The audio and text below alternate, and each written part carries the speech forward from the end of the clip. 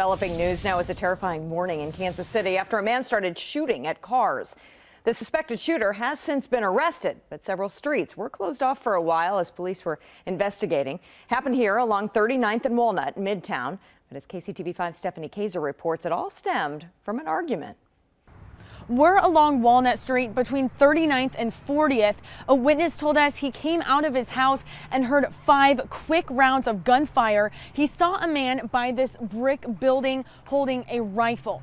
Now, this all started around 9:30 this morning. Police were in the area and quickly arrived on scene.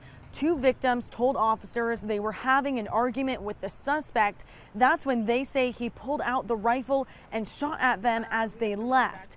Ty Turner just moved into the neighborhood. He says he saw the man yelling at someone and 1 minute later fired another round and then put down the rifle. I mean, it's something new to me. I just moved over here, but I mean, it seems bizarre on a Monday morning, but I mean, I feel like it got handled pretty quickly. No one was hurt. The man was taken into custody without any incidents. In Kansas City, Stephanie Kaiser, KCTV 5 News.